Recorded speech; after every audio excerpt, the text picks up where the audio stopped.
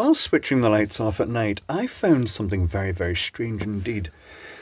This unit, which is a little ozone unit, and I bought one of these a while ago, and I made a video about it, and I've kept one in the fridge since to give it a long-term test, and it's been fantastic. It just takes a charge into an 18650 every so often, and then you put it in the fridge, and it'll last for a very long time, just putting out a whiff of ozone every so often to keep food fresh in the fridge. It works really well. Stops mold growing in cheese. It's just actually very good. However, this was another one, and it was just sitting on a shelf. And as I was switching the lights off, I noticed that the LEDs in this were on. I thought, oh, I must have bumped the switch. So I pressed the switch in the front, and it just went through settings, but it didn't go off.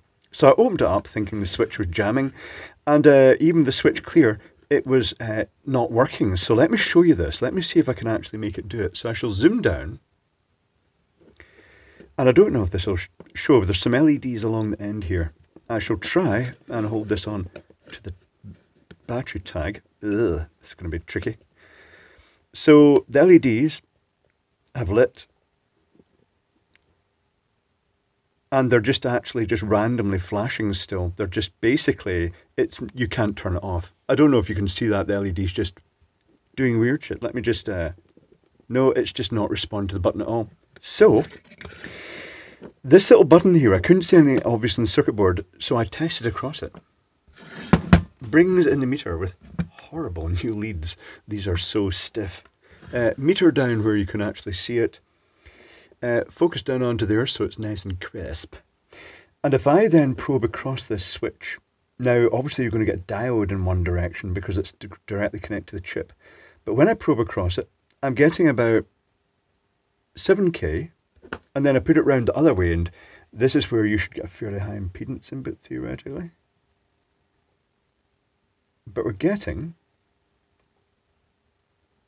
13K.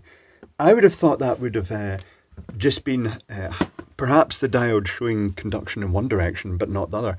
However, let's get the soldering iron and take that switch off. I'm suspicious the switch is faulty. And if we take the switch off and the fault clears and it doesn't power up, then that will indicate that. Now this is going to be very, very fumbly because it's a tiny little switch, one of which I don't have spares. I have a sneaky suspicion this might be tin whiskers if it is the switch. Tin whiskers are a molecular level growth of little whiskers of tin, as the name implies.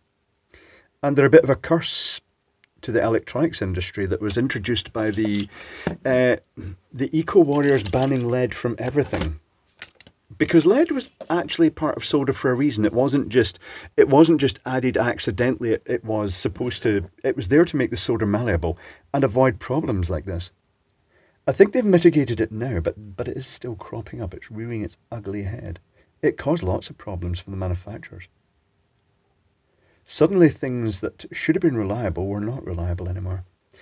Right, how am I going to get this off? I shall try leaning it forwards. This is very, very small. This is a tiny switch. I'll zoom down so you can actually watch me screw it up. Let's see if I can get this off at one end then. I don't think I'm going to get this off. I can try juggling between the connection points, but that's getting very hot very quickly. This is not a joy thing. This is where fingernails might actually be handy. But I don't have fingernails because I bite them off. Or trim them off. Whenever I get the Dremel going, the fingernails bite it. I'm meshing this up big time. That switch is definitely not going back on. This is not straightforward. Tell you what, I'm going to pause while I take this off so I don't torture you with the process. 1 moment, please. Okay, the switch is now off. Let's test across the circuit again and see if we're getting that reading in both directions across those solder pads. So in that direction I'm not getting anything. Another direction, I might get something because there is the protection diode. There's a protection diode. Measuring at 6.6K. I wonder if that's a coincidence that it's at 0.6 volts. So that has removed the leakage, and that means the switch was shorting out. Now this is the third tactile switch I've had short out, including the one that controls the start and pause on my washing machine, suddenly it kept going into pause and start and pause and start. And I ended up taking the panel off, and I wasn't aware of just how bad the tin whisker problem is with these. But when I'm going to open this, but on that circuit board, I took the circuit board out of the washing machine, and I removed the switch and replaced it with a new tactile switch. I initially thought maybe moisture got into it, but no, it was dry inside. I'm going to open this to see, and changing it for another tactile switch solved the problem. So I don't think I'm going to see anything in here. Really not going to see anything in here. There's a little tactile disc has popped out. That's probably cleared the fault. Can I see anything in here at all? There's a possibility that even just by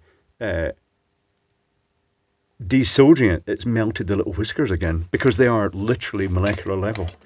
But anyway, that has cleared the fault, and if I power this up now, you'll see it go through a little LED self-test routine. I'll zoom down that, so you can actually see it go through its little self-test routine. So initially when you power it up, let's see if I can make a good connection here. Let's see if I can actually get a decent connection. That'd be a good start. So it does its little LED test, and then it stays off. So removing that switch has got rid of the problem there. Now, if I short this out with a pair of tweezers, will these pads work as well? Oh, if I can. I might not be able to short these out with a pair of tweezers. That is, it's trying to do too many things with my fumbly hands. Let me connect that. And try and break through the flux. Oh, this isn't working. No, this is not convenient. I'll test this and I'll tell you if it worked. One moment. Okay, I have solved the issue there by soldering a little button on. It's not the correct size of button for in here, but it'll do. And if I shield this so you can see LEDs, not stick my fingers on the high voltage output of that, when I press and hold this, it should power up and go into suitable mode, and if you click it, it should go through those modes. And then if you press and hold it, it should strobe them, and then go out again. And as long as it doesn't wake up again, that is it fixed. But to be honest, I was measuring resistance across that. It cleared when I removed the switch.